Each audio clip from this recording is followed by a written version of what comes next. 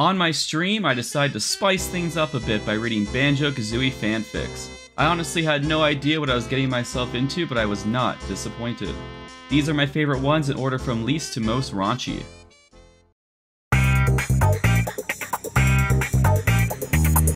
Unga Bunga's death.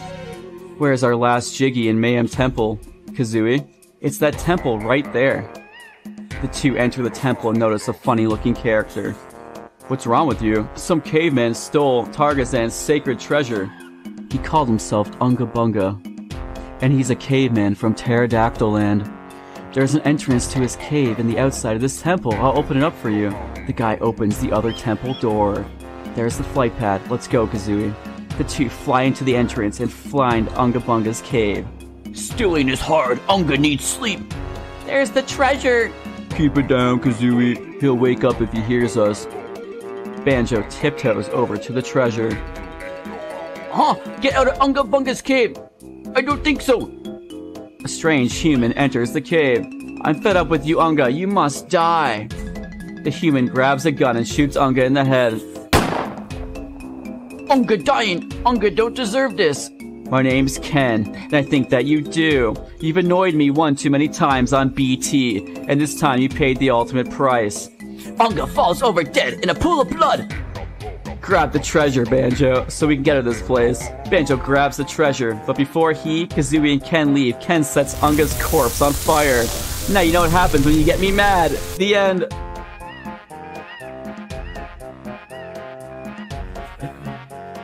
Oh man, okay. Seduced into a Healthy Sleeping Pattern by Panda.exe. Banjo steps into the room to watch Kazooie playing video games.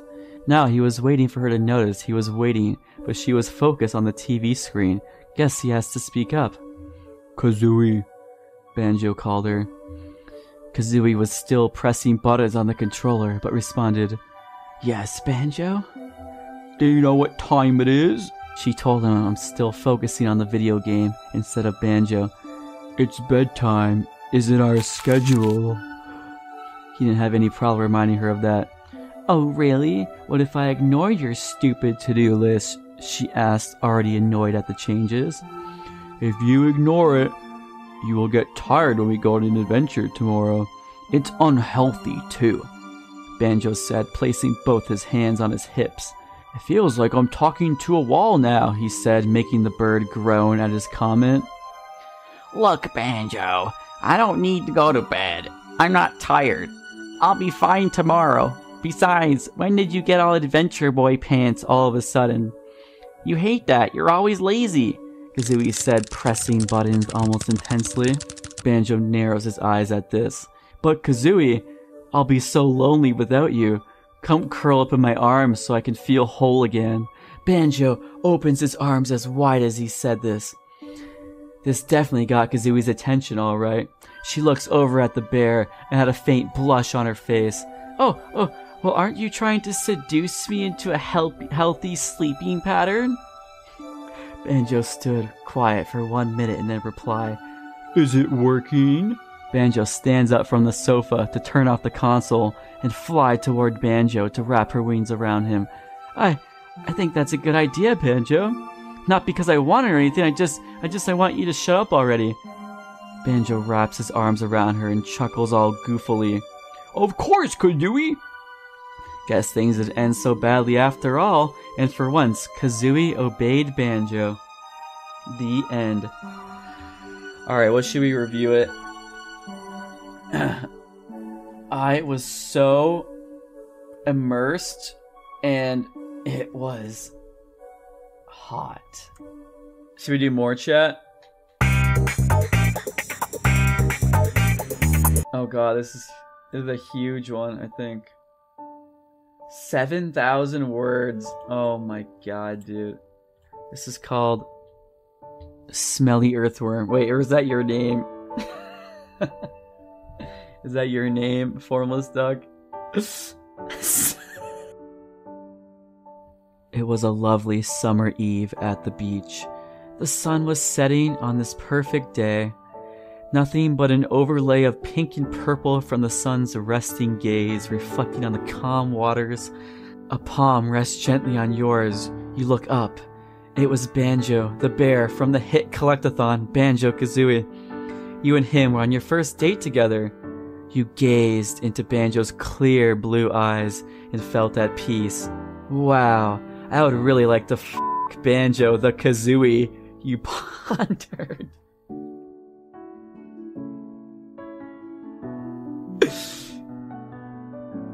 Banjo snarls. You love his cute noises. May I accompany you to your studio apartment?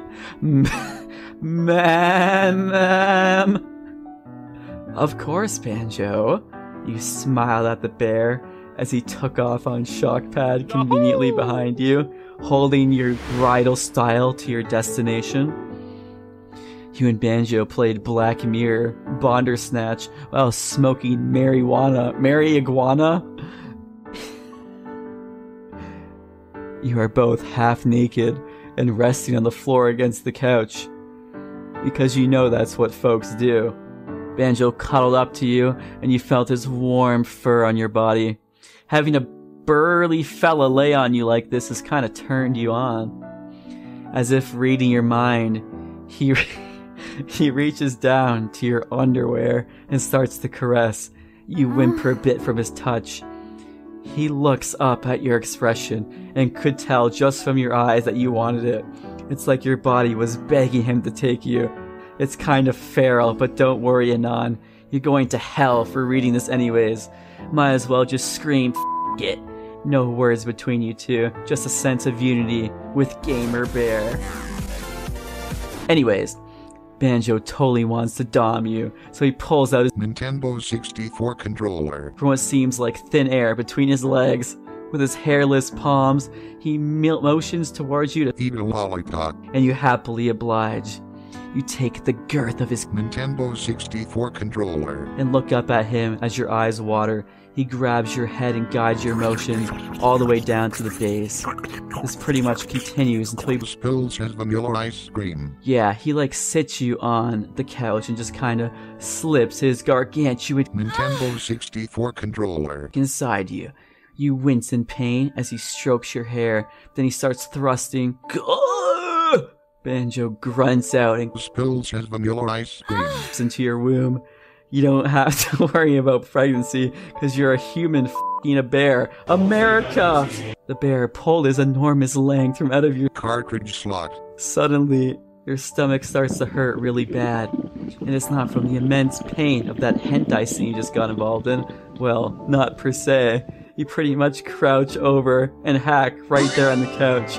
Out came a Jiggy! Banjo grabs a Jiggy, and Kazooie pops out to put in his backpack. Gah!